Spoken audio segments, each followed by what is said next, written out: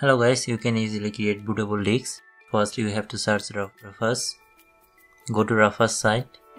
Then here you have to download the Rufus software. Double click Rufus. Now you need to select your pendrive drive. That is, in my case, that is O drive. Now you need to select the ISO file for which you want to create the bootable disks. I'm going to select the Windows 10 ISO files. Now what do you have to do? You need to start. Okay, if it will ask for format, just click OK.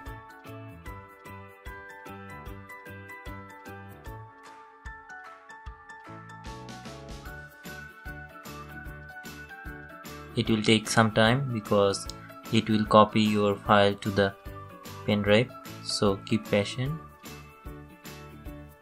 and it will be okay. After it will be done, you can easily boot your disks using your pen drive.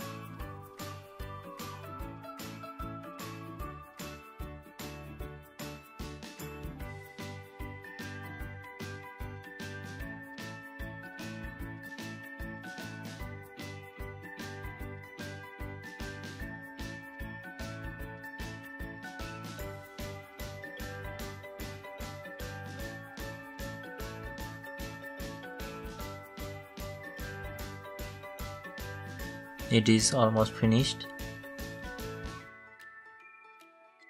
You can see that it takes about 4 to 5 minutes in my case, and now it's ready.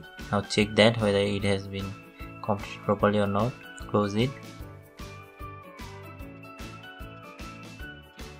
Just go to your PC and check that the drive icon has been changed. The pen drive icon has got the icon of the disk.